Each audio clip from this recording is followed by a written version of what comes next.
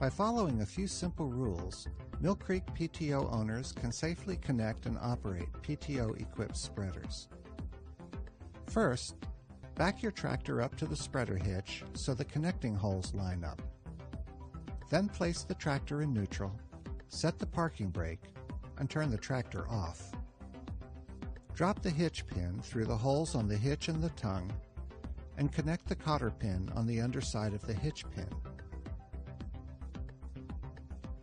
Lower the jack stand so the tongue weight rests on the hitch. Rotate it up and out of the way, then secure it with the jack stand pin. Release the elastic band that secures the PTO shaft and push the shaft support down. Extend the PTO shaft toward the PTO drive shaft on the tractor and engage both ends so that the teeth fit together. You may have to rotate the drive shaft so that the teeth are aligned. If that is too hard to turn, go to the rear of the spreader and rock the beaters a bit until the teeth are ready to go together. Now push the locking button down and push the PTO shaft onto the tractor drive shaft until the notches are covered.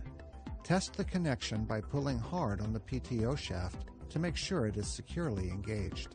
And that's all there is to it. The PTO is ready to go. When you are finished using the spreader, park it where you want to leave it, put the tractor in neutral, set the parking brake, and turn the tractor off. Then simply reverse these steps to disconnect the PTO. PTO equipment is designed to be safe to use as long as you follow instructions carefully.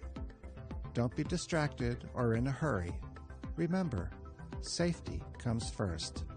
We hope you enjoy your new Mill Creek spreader.